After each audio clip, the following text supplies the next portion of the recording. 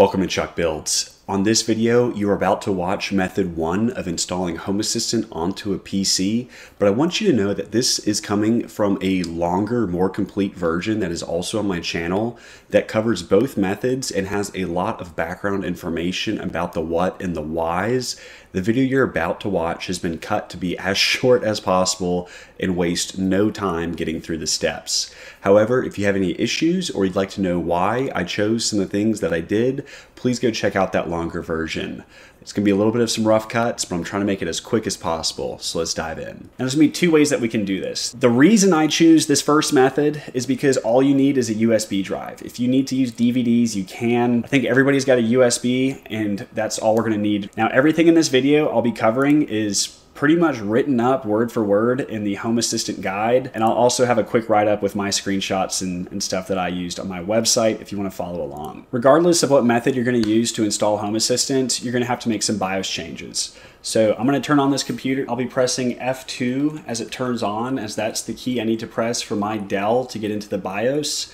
If you don't know what key to press, you could also try Escape, F1, F2, or the delete key as it's turning on. Kind of spam those as it's turning on and you might get into BIOS that way, or you could Google and see what key it is for you. Home Assistant only requires 2 changes here, but I'm going to recommend a few others as well. Those 2 changes are going to be UEFI boot mode and secure boot. We want to make sure secure boot is off. We want to ensure the UEFI boot mode is on. The best way to do it is just to work through all of your settings, take a quick glance, read them all, and this is a great chance to make sure that your system has everything you're expecting. We're making sure that our UEFI boot mode is enabled. We're making sure that our secure boot is disabled. We'll double check that we have multiple cores enabled. We'll have all the Intel features such as Speed Step and Turbo Boost enabled. We'll have chosen our AC recovery or power recovery option, and we'll have gone through and blocked the sleep as well. So now we've done all that, we'll come through and we'll click apply to save it, and then we'll come to exit, and that's just going to restart the computer. Before we actually do method 1, let's talk about what's going to happen. First, we're going to install a software called BalenaEtcher and then an operating system called Ubuntu. We will use BalenaEtcher to write Ubuntu onto our USB drive, and then we'll plug in that USB drive to our host computer and boot into the Ubuntu operating system.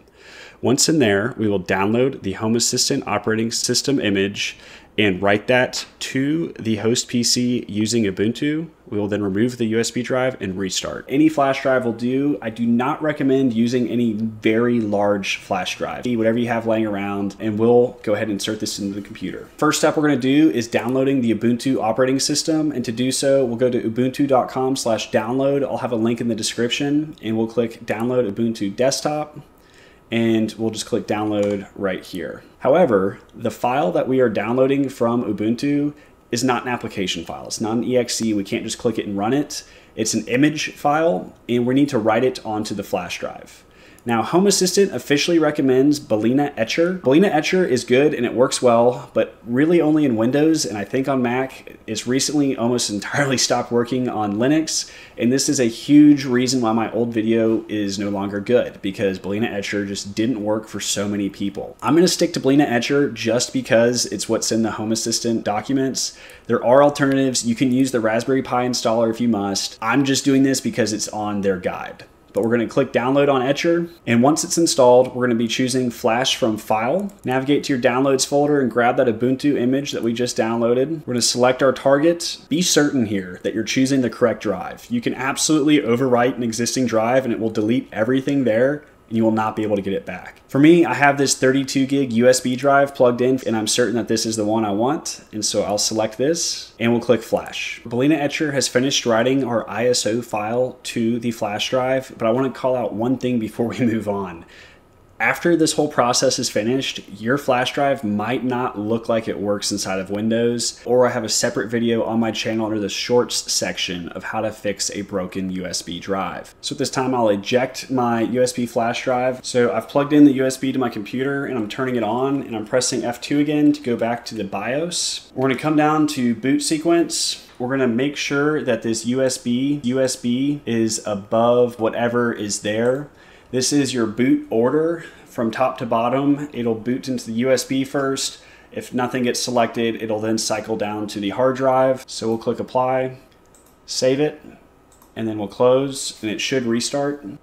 And then we're going to do try Ubuntu, so we'll just press enter on this top option. So we'll come over here and click try Ubuntu in English. So now we've booted into the Ubuntu operating system running from the flash drive. I need to connect to the internet. We need to connect to the internet in order to download the Home Assistant image file. Now that we're connected to the internet, we'll go to our web browser, and we're going to go to HomeAssistant.io, and we'll go to the getting started page, installations, and then installing on x86 64 machines. There's a tutorial, and if we scroll down, we'll get a link to the latest Home Assistant image, and that's right here in step number 5. And we're just going to let this download. We can just click on the image we downloaded, choose a destination. I'll be choosing the SSD inside of my host.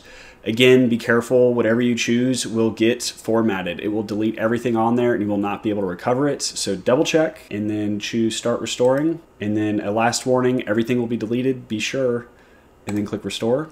So now that this is completed and it has written that disk image onto the SSD inside of my host machine, at this time we can just turn off the PC or restart. So it prompted us to remove the USB and then press enter, and it's going to restart, and we're not going to plug this back in. We're going to keep it out. We're done with Ubuntu.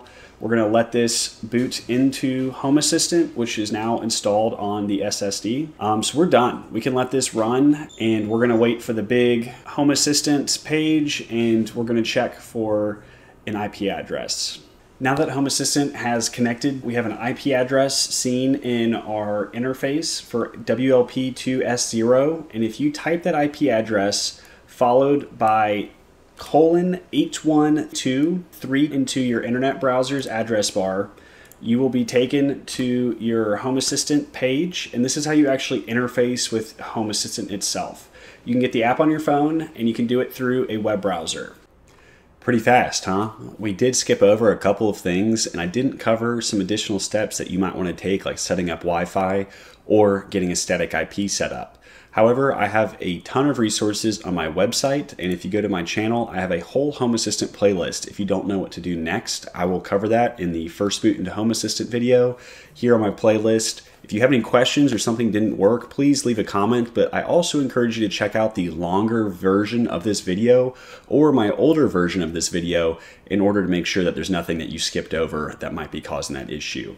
I tried really hard to get this out on top of my longer video because I know some folks just need to see it done quickly without any of the fluff, and I hope that this covers that for you. If not, please let me know what I missed out and I'll be sure to get it corrected. Thank you.